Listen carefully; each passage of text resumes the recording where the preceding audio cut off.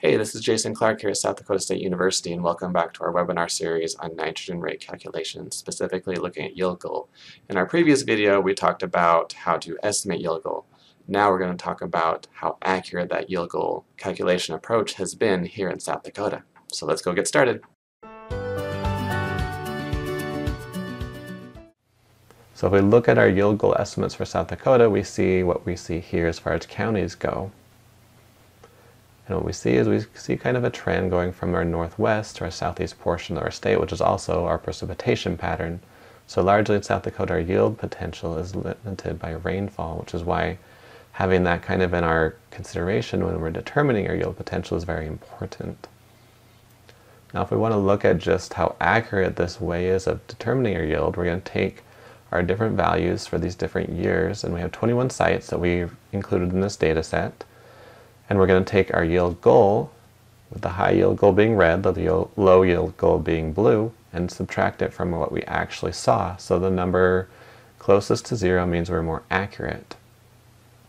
So above the line means we're overestimating our yield potential. Below it means we underestimated. So using the high yield potential here, and then using the low yield potential, we see that for the most part in these sites, that high yield was better. If we look at a couple sites here specifically, we see this site here in Volga 2018-2019, where when we used that low yielding, we actually underestimated our yield potential even more. And that was because we had really good growing conditions here. If we compare this against these 4 sites, these 2 Garretson sites, we see that using the low yield potential was a good idea actually, because it made our recommendations more accurate. We got closer to that 0, so we're more accurate to our actual yields.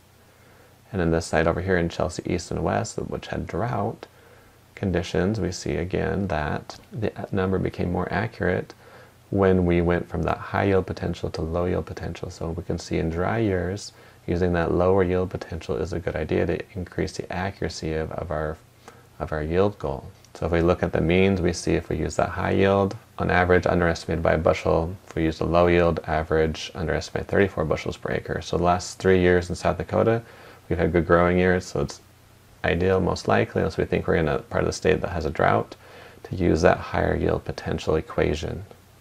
So far for our nitro recommendation, we start off with our yield goal, 144 bushels per acre, and next up is that 1.2 coefficient. So I hope to zoom over to that video next and see what we have to say about that as well. And as always, thank you very much for your time. And if you'd like to, feel free to follow us on social media so we can get you updates as soon as possible for research and other topics such as this today.